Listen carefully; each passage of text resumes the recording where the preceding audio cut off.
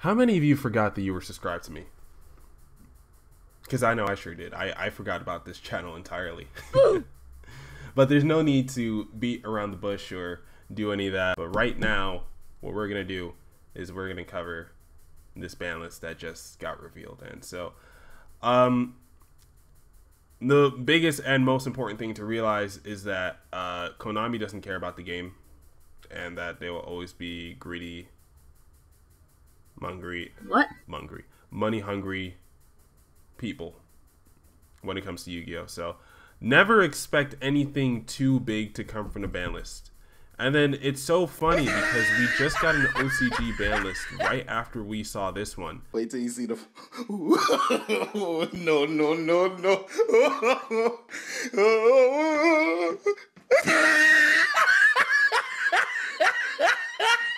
And it's like 10 times better than the OCG ban list. So I would say just never expect anything special from TCG Konami, because special isn't what TCG Konami does. TCG Konami does stupid. Light up the world with a little more. Hello one, hello all. I know most of you probably forgot you were subscribed to me, but I'm back. Kinda. Actually, I don't know yet, not really. But I do have another channel called Sir Nistro. I'm currently working on other videos there. And in terms of this channel, I don't know where this channel's going, but there is quite a bit of news to cover today, so we're definitely going to get straight into it. Alright guys, so I guess it's time to talk about another ban list. And so first off, we have Samsara Lotus, which I honestly don't know what the hell that is.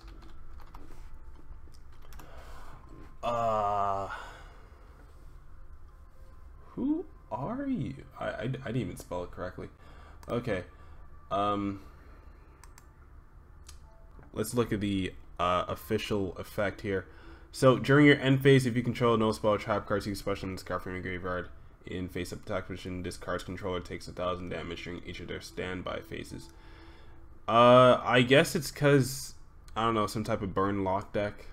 I don't know, you like lock out all their zones or something. I don't know, some high speed OCG combo that I have no idea what the actual combo is yet. So yeah, so Nightmare Goblin, because generic double summon in your extra deck is bad enough to get banned.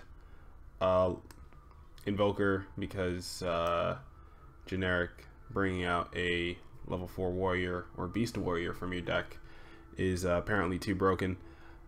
And then we got a assault core for limited, which means that if you played ABCs, you can't play for little toys anymore. I'm sorry, you can't play for toys anymore. But what you can play with, you can play with your Elemental Hero Stratos.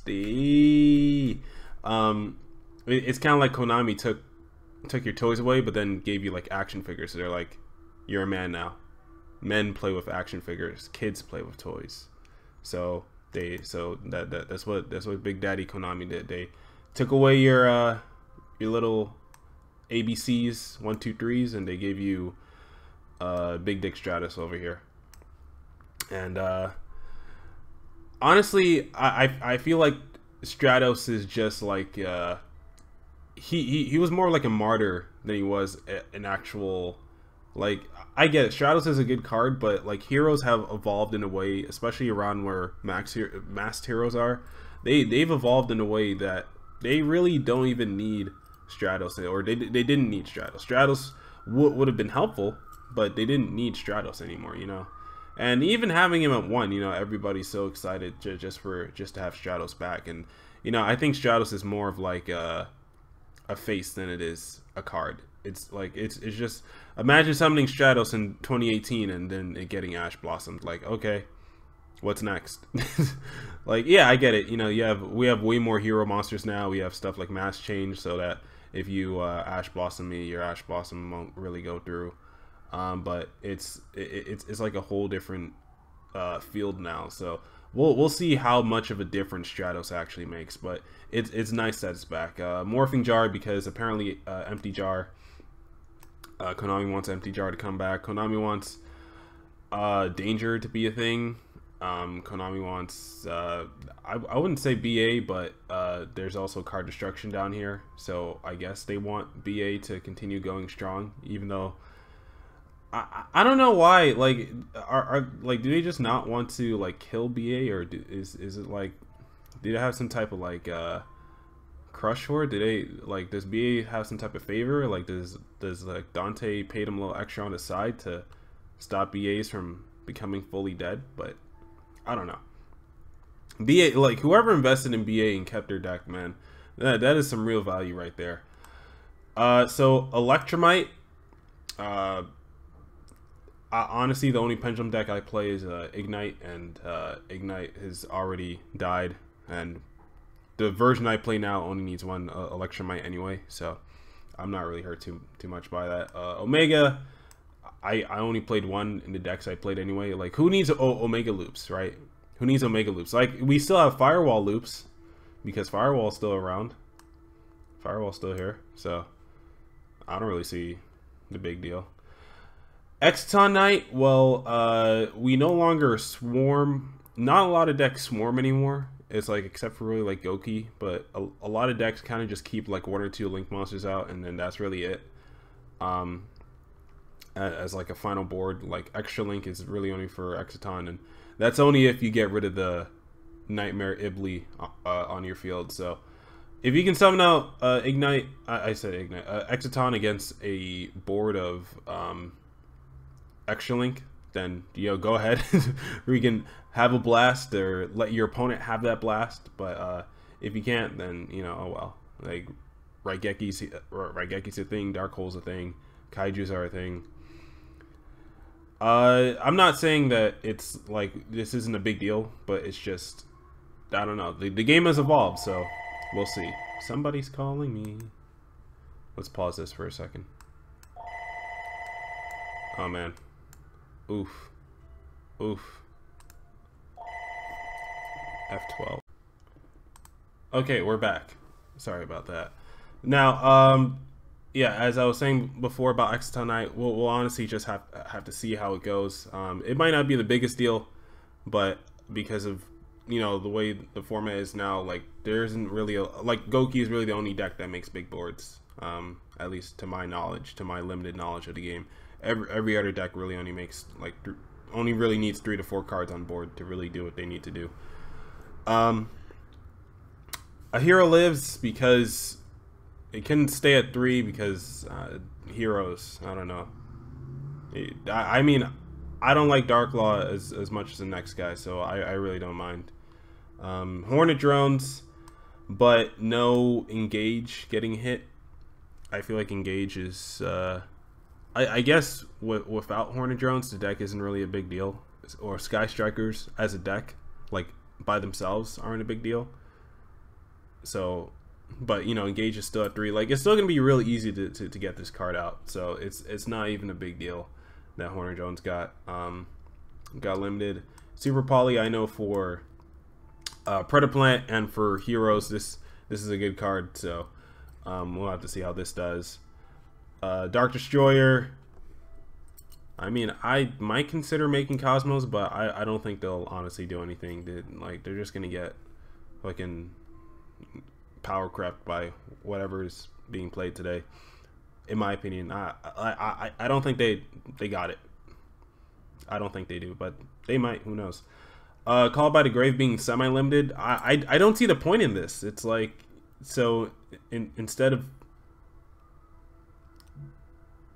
I mean, hand traps are like, do you want hand traps to be prominent? Like, I don't see the real reason why they semi-limited this card. Like, okay, I get 1 extra slot in my deck. I'm still gonna play both of these.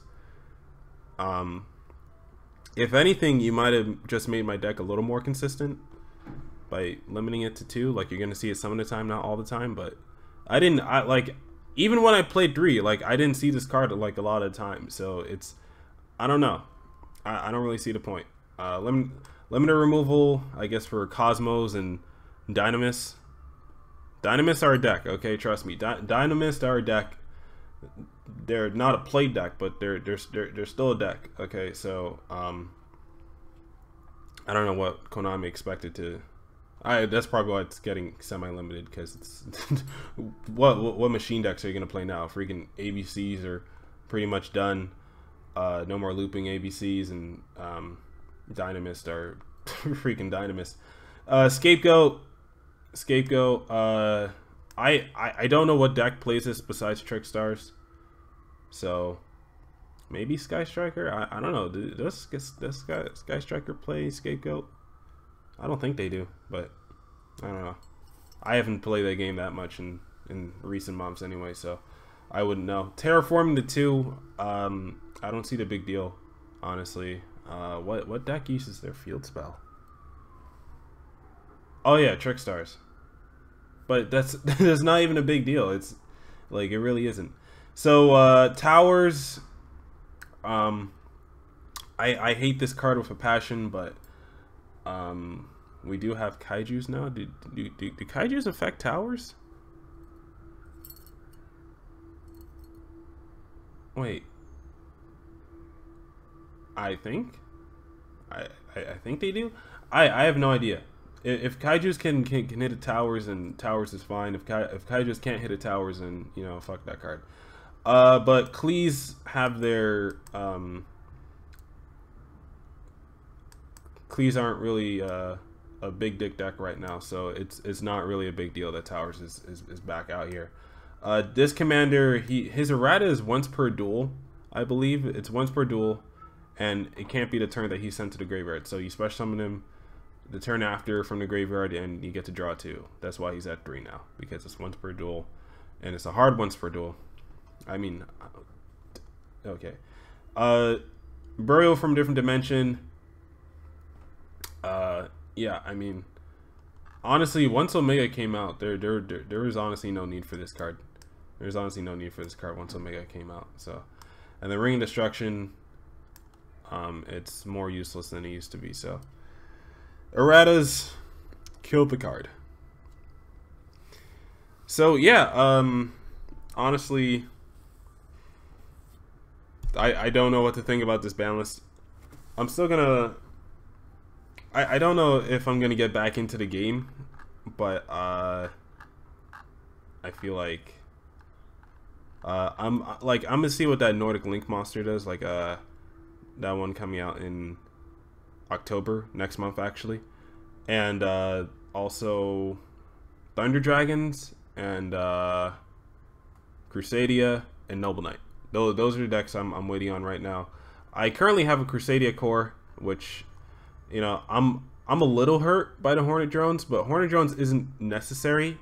It's more of like, if you don't get the OTK, then you want a Hornet Drones to like if you go second and your opponent probably has something, I don't know, then Hornet Drones like just helps get those extra monsters on board, because it's pretty much just 2 free monsters. Like, if you can activate 1, then you can activate it twice, pretty much. And yeah, I think that's really it for now. I don't know if I'm gonna make another video on this game again, or on this channel again, honestly.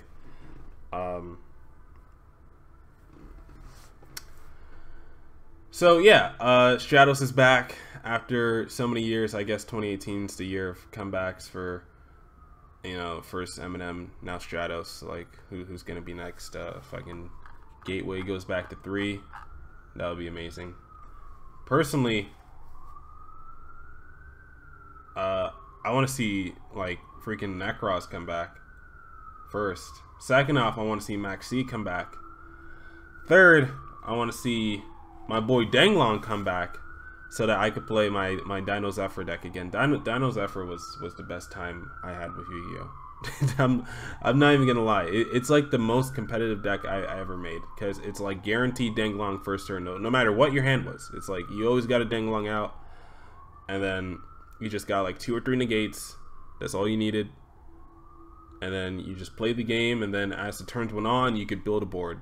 You know, it's like you start off with a line of defense, and then from there you build a board using the small Zephyr pieces that you had, which is why I enjoyed the deck so much. Zephyr right now, I mean, I don't know how much they needed that second or third Electromite, but I guess it's still good. Like the deck's just always around. It's not really going anywhere. Like Electromite being freaking limited, like that's not a big deal. To be completely honest, like there are tons of monsters we could play. Like Zephyrs can play almost any monster in their extra deck, so Electromite being limited isn't really a big deal. I know Synchron's as well. Synchron's also. I would have loved to see Hyper Librarian go up to 3 to support the little Synchron decks that have been going around lately, thanks to the release of Junk Speeder. More people have been looking into Synchron, so yeah. Yu-Gi-Oh 2018.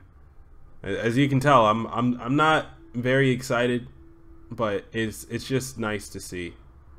I don't know, Konami doing something other than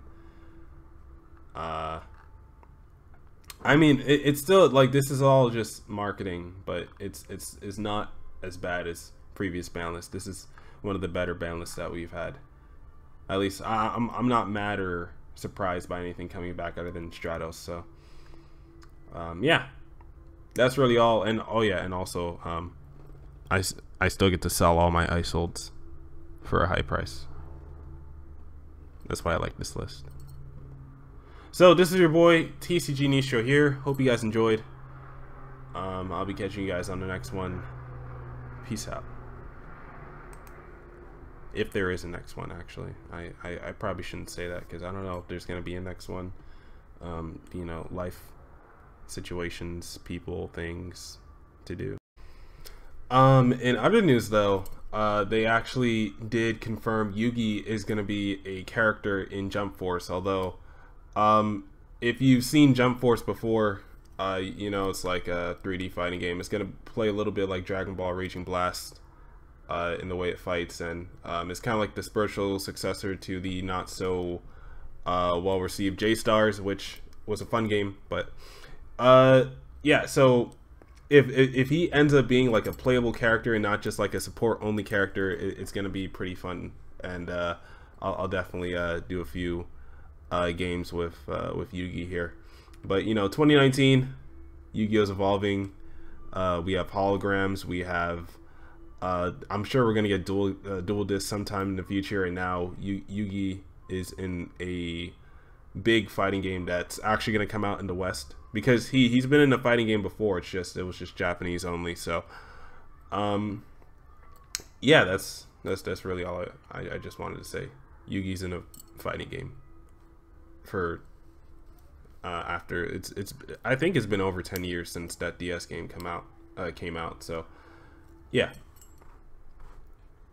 Yu-Gi-Oh has a lot of clout, apparently. A lot of clout.